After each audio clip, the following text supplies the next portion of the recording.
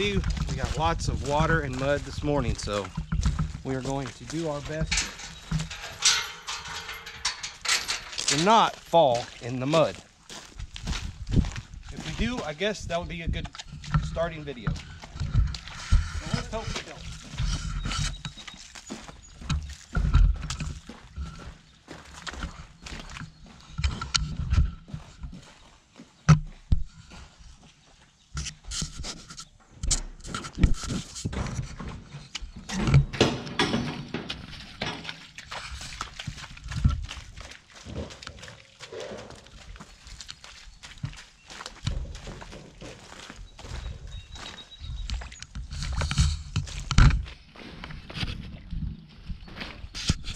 Hello folks, welcome to Crossright Homestead, and today we're going to try to split a few pieces of wood.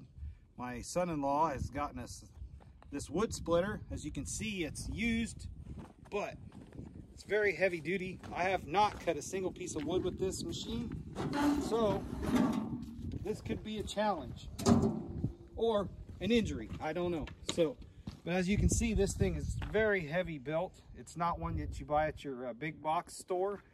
So I don't know how well it's going to work. It may be the greatest wood splitter we've ever seen, or it may not. I don't know. So as you can tell, we have quite a bit of wood starting to stack up here. And as we continue to clear more pasture area, we want to be able to sell this wood as firewood. It's going to be good dried cherry wood that people can use for their homes or campsites, and we want to be able to use that. So we're going to use this money to help turn around and put back into the homestead on fencing and things for the cattle and things around the homestead. So today we're going to fire this thing up. So hopefully everything goes well. If not, it may be 9 Fingers Homestead when we're done, but let's pray that does not happen. So we're going to give this thing a try. First, we're going to see if it'll start. Then if it does, we'll see if I can figure out how to operate this thing. And if all that goes well, we might actually get a piece of wood that is split by the time we're done. So let's see how this thing will work. So it appears like it's just a regular 8-horse Briggs & Stratton. Pretty simple. We're going to put it over here on the choke. We're going to take it up to start. We'll see if this thing will start.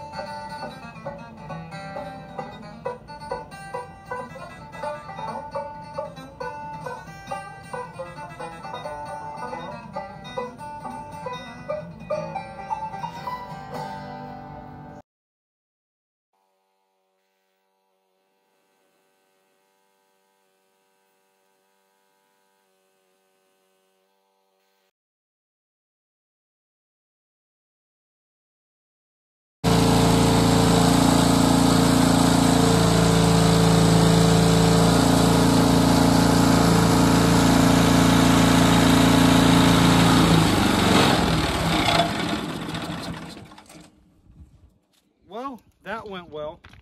Everything seemed to work. The lever stuck a little bit, so we might oil that up. We don't want to have any safety concerns while we're running it, but it seemed to have plenty of power. It done a really good job. So all in all, I think it was a good buy. I'm not sure what he paid for this, but this homemade piece of equipment right here just did that with no trouble at all. So we got a lot of work ahead of us to cut, but at least we broke this in today. We know it works. We know it's gonna work. We know we'll be able to resell this wood as split, ready to use firewood, rather than selling it to somebody that has to do some work when they get it. So we know that works. So we're gonna continue to do this in some future videos and do some other things, but that's what we have today. At least we got to get out here, a little bit of sunshine, do a little bit of wood splitting, and not break our back using a maul or an axe. So hey, this is a blessing. So hopefully you like and subscribe to these videos. We want to continue to do this for you. We'll have different videos, different topics, and whatever comes up. It may be hunting, fishing, cutting trees, you may be cooking, I don't know. But whatever we do, we'll be sure to share it with you. We hope that you comment on our videos, and enjoy your day. Thank you for tuning in. We're going to take you along with us and show you a little project that we did to build us a cow feeder. Because it's 31 degrees out here, and it's not sunny, warm, and 70 like it looks like. 31 and cold.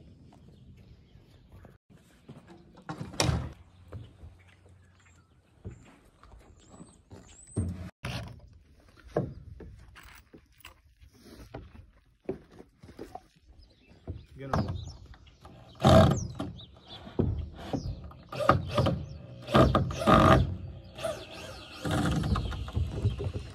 come out.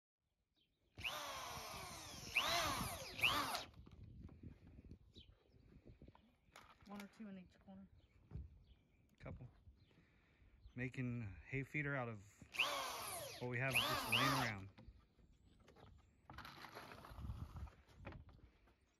And then back up further and see if you can draw the camera back.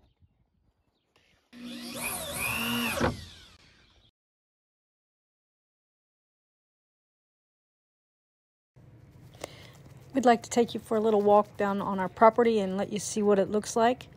Please enjoy our walk.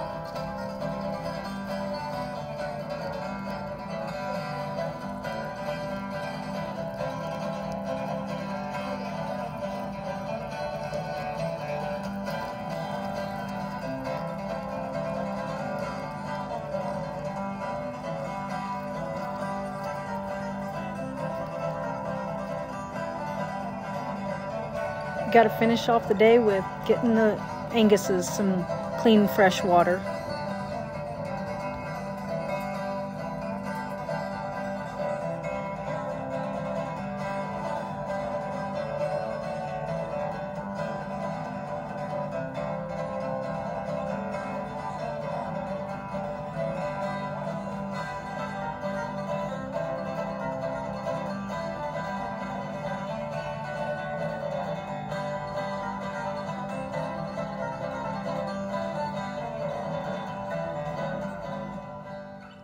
I hope you enjoyed that banjo and a little bit of guitar music. That was by my cousin Daryl Barnett from Arkansas.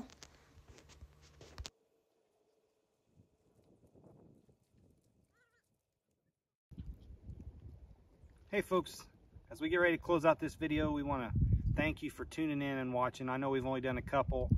Things are going to get better as we go. We're going to learn the tricks of the trade, how to hold the camera, what to do, what to say, how to stay keep you engaged in things, and we're going to get better. But we thank you for tuning in. And you know, we have everyday lives like everybody else. I work in a factory and at church, and my wife helps elderly folks and does things around the community, and we're busy. Our kids are all grown, so we do have time after that to come out here and do things. And I encourage you, if the world's beating you up this week and things are going rough, get outside, get some fresh air, get some sunshine when it comes, and just enjoy what you've been blessed to have. We live in a great country here in the United States, and we are blessed to be here. And just get out and enjoy what the creation has, what God has created for us. And we just want to thank you for watching, and encourage you to just stay strong and continue to push through those tough days. And you know, this kind of time of year, it's snowing one day and sunny the next, as you see in our videos. It can be depressing, so continue to push through those things and find joy every day that you can. And we thank you, and again, and pray you have a great day.